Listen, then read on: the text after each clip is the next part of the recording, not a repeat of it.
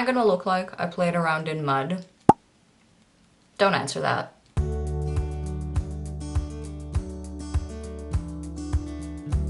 Hello, welcome to my video. If you're from my Instagram, I love you. If you're not from my Instagram, love you all the same. So right now, I look like this. Hopefully, that won't be the case soon though, because today I am recreating the iconic TikTok where Miss Georgia created this beautiful, flawless, passport-ready makeup. Now, I have to admit, her photo looked beautiful, incredible, flawless.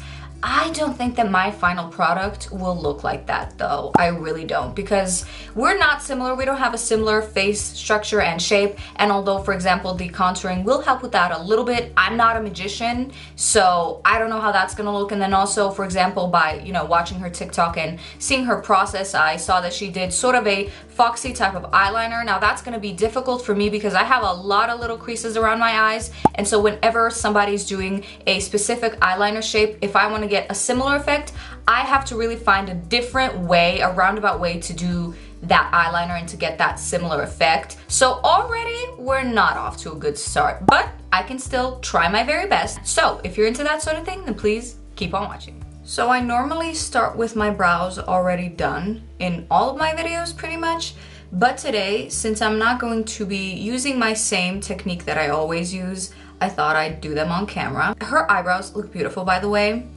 Mine, I don't know about mine because her brows are a little fuller, so I don't know if this effect will work for me necessarily, but she really did brush them up quite a bit, okay, sort of like that, and then she just squared off this like top part, I guess. So I don't know, girl, but let's try it. You know what I'm gonna be giving you, probably? You remember a couple of years ago when that trend of like braided brows, which were nasty, horrible, and bootleg, was popular? Yeah, I think that's what my brows are gonna give today, and that is not a good thing, but you know what? Oh well. Right, so these are the brows, lifted and sort of looking similar to hers. Now the goal is for them to be as symmetrical as possible for the photo. They're not looking like that right now, but bear with me, I think I can fix that. I'm honestly not too mad at this effect. I normally wouldn't bring them up so high. I like mine like sort of natural, squared off.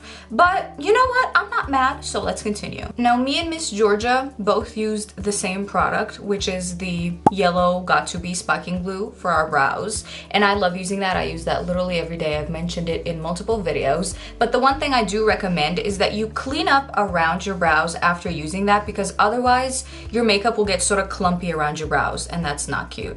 So now she moves on to a hydrating primer. Now, I'm actually using a hydrating serum by Catrice because it gets sticky and it's a very nice base for makeup later on. So that's what I'm using, but it's pretty much gonna give the same effect. So now that that got a little tacky, I'm moving on to foundation. She's using a NARS foundation. I'm using a Catrice True Skin foundation that I tried a couple of videos ago. I really like it, so that's what I'm using. And she's sort of blending it in with a brush, which I honestly don't really like doing, but I'm gonna do it at this point because her makeup looks flawless.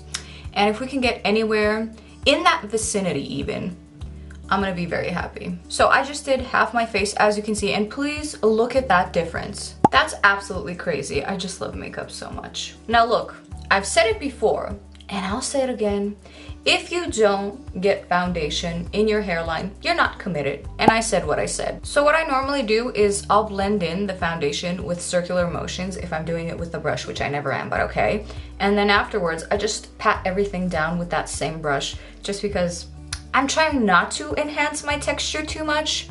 I know it's not working, but you know what? A girl can dream. So now she's using a concealer and she's putting it on her eyelids as well, which I used to do, but not anymore. She also didn't apply any more concealer anywhere around her face, but I need a little bit around my nose and right here just because I have a lot of redness. And then she blended that out with a beauty blender, which, whew. I normally blend out my concealer with my finger, but you know what? This is cute too. Okay, so now she actually carves out the eyebrows. I'm gonna carve out both the top and the bottom. She only did the bottoms with a lighter concealer, and I'm gonna do that as well. But first of all, I need to carve out the top because I can't not do it. I really can't. I'll say this, I normally fill mine in before I carve them out, but I mean, this will work just as well probably. So now a lighter concealer for the bottom, kind of like this, and I'll just tap that in with my finger. So if you look at this eyebrow, which is not done on the bottom, and this one, I think you can clearly see a difference. So now it's contouring time. And she just did her temples just like this. Now for this, I am using a Juvia's Place foundation stick. It is a little bit too warm to be contour. I normally use it just to bronze up my face to look a little sun-kissed.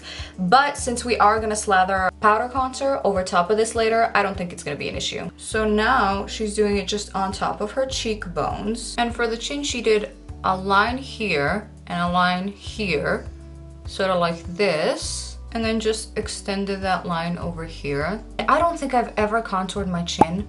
Also, the line here, it's not gonna work for me because I have a double chin. So I would normally try and hide that via contouring right around here where it actually is. But I mean, she did it this way, so I know that I have to do it this way too. Okay, well work, I mean, I did it, you know, that looks sort of weird, but I can't blend it out anymore because if I do, it's gonna totally disappear. So this is where it's at right now. Otherwise, I'm not mad at the cheeks and the temples of my forehead, but you know what? I'm gonna add just a little bit more contour because she said that this look is all about the contour, so I could stand to apply a little bit more. And just as a general tip, that's a good thing to do if you're taking flash photography, like passport photos and other stuff. You should apply more makeup than you would wear on a daily basis because a lot of it is gonna get washed out. So this is gonna look good in the photo, maybe even on this video right now, although I highly doubt it. But in real life, if you saw me like this, you would be like, what is this girl's problem?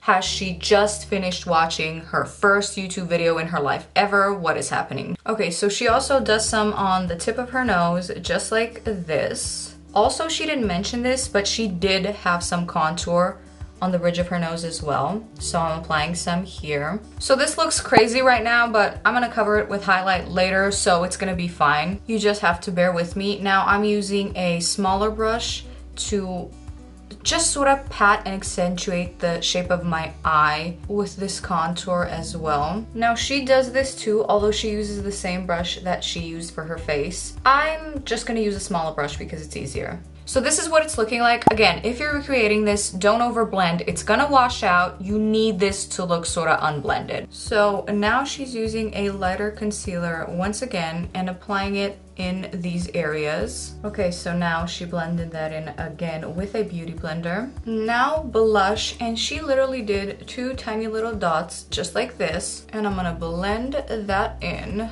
Then to really snatch the face, we're cutting our cheekbones and then blending that in, obviously. So at this point, she used powder to bake. I'm gonna use this Brighten Up Banana Powder by Essence. If you wanna look awake, this is the one. And she pushed that in with a beauty blender, and I do this as well. I think she also wiped it away pretty immediately because it's gone in the next shot.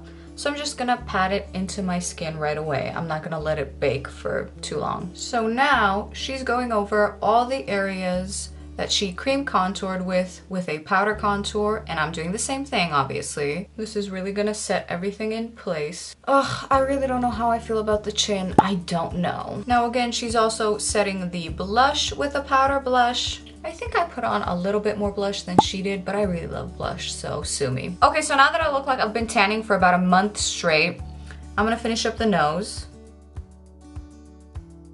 Now I think she let that sit on her face while she did the eyes. So she said that she wants this wing to look sort of like another eyelash, so I'm trying to make that happen. So these are the wings that are sort of kind of similar, sort of kind of sisters, not twins. Now she did also bring this pretty far out into her inner tear duct, which I don't like doing because it makes my eyes, you know, look closer together, but we're gonna do it. Now I'm just filling in the rest of that shape. Okay, so I spent way too long doing that, and I think my wings are a little bigger than hers, but we're gonna roll with it. So now she curled her eyelashes to put on mascara, but curling my eyelashes does nothing for me because they're very narrow. So I'm gonna apply this lash primer and serum that I always use, literally, and that's gonna sort of lift them up for me.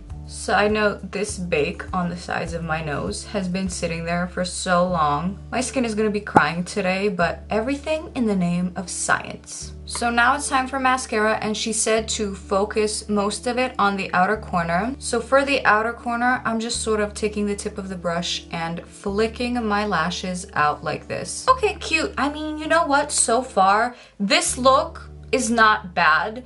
I think it will photograph better. So I'm not mad at this, but let's finish up. So now she used a brow pencil to fill in her brows. Okay, cute. So again, as you can see, this is filled in and this one is not filled in. It does make a difference. Okay, so personally, I'm really happy with the way that looks right now. Now I'm just gonna knock this powder off. I am just gonna apply a bit more powder just to the center of my nose on the bridge right here, because it seems like her nose is highlighted and she didn't say anything about that. So I'm gonna let that sit for another minute, and while I do that, I'm gonna highlight the top of the eye just like she did. I don't exactly know what that means. It seems like she just put it everywhere. So this is gonna be interesting, but okay, work. Now I'm gonna knock off this powder. Now all that's left is the lips. Now she said to severely overline them.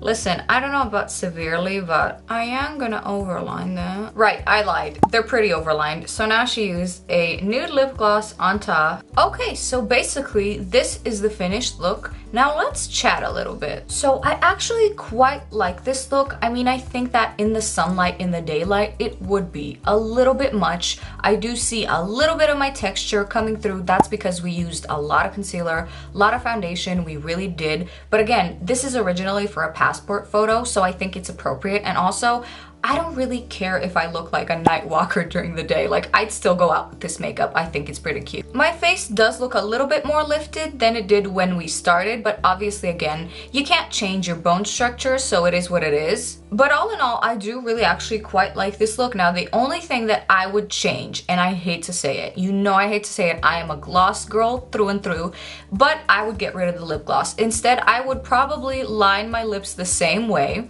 and then maybe just put on a matte lipstick, and maybe in the center of my lips I would put on a dot of concealer or a really nude lipstick, again matte, if you have it, just so when the flash photography hits, it would sort of make your lips look fuller and make it look like they have more of a powderier shade. Because I don't know how well the gloss is going to translate in the photos, but I mean, I am a lip gloss girl, so I do get it. I also like the little highlight trick on the middle of the eye, on top of the eye. I like that. It's quite cute. Other than that, you know, I mean, I don't know. I guess we have to take the photo and see what the real tea is. Other than that, I will tell you I am quite surprised by the brows, because I actually quite like how they look right now. And I hate to say it because I hate to be wrong, but I have to, you know, be real. I might actually do this technique every once in a while because it is quite cute. So yeah, all in all, this is the look. Tell me, how close do you think I got to her original look? And tell me, do you like this type of look? Would you maybe try this out? Would you go and get your passport photo taken with this look? Let me know. But other than that, thank you so much for watching. And if you like this video, please consider liking and subscribing, and I'll see you in my next one. Bye.